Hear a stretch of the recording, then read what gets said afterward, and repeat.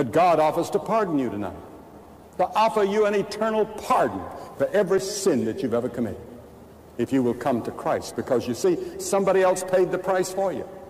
Christ did on the cross. God laid on him our sins.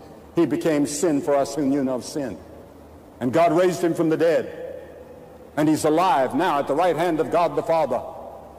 And when we were in Romania a couple years ago, in the old days, they had no way to teach the Bible to those people in the Middle Ages except by paintings. And they used a paint that they today cannot duplicate. They don't know what they put in it, but the colors are just as beautiful today as they were 500 years ago.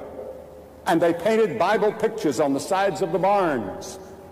And wherever there was houses, they painted Bible pictures. And the blue is just as beautiful and the green is just as gorgeous. And I saw one that I'll never forget.